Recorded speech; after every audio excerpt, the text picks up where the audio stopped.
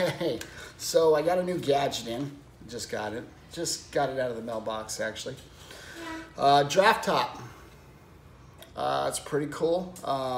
What it does is actually opens this can and it cuts this rim inside the can, and it allows you to actually drink out of the can without using the top lid. I got this for like 29 bucks. I don't work for Draft Top. I'm not affiliated with them. And it is a cool little gadget. First time using it, so I'm gonna check it out. Well, let's go do this. All right, so hard plastic. You've got 4 blades in there that actually cut the actual inside of the can, and it allows you to drink with the actual top off. So in order to do this is really cool, isn't it? So it opens up, right? Allows you to put this on top of the can so it's flat, right? Yeah. And then what we're gonna do is we're gonna squeeze. Now, you have to turn. You can't squeeze the can so much that the stuff's gonna come out, but you can feel it cutting and you can feel it opening.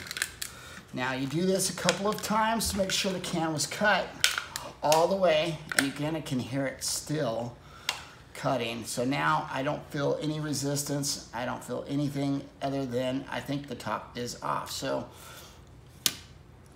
here we go. So the actual, this is the one thing that's kind of annoying, is that it doesn't actually pull that lid out. You would have to physically pull that lid out, but you probably won't want to do that with your fingers because you'll cut your hand, or cut your finger, that is. You know, I don't see any metal shavings. You know, people were kind of worried about metal shavings, but I don't see any of that. You know, the cool thing is it allows you to drink like you're drinking out of a cup. So, good. I would probably use it for beer, adult beverages, things that have a can. Obviously, you can't use it for anything that's bigger than, I think, this 12-ounce can, as far as the width is concerned. But anyways, American made, which is always good, right? Support the American made companies. And for what it is, it's kind of cool. I mean, like I said, you'd probably want to use it for more like your adult beverages, like beers and things like that. So, but Bud Lights and stuff. Oh, you know all about the Bud Lights, huh?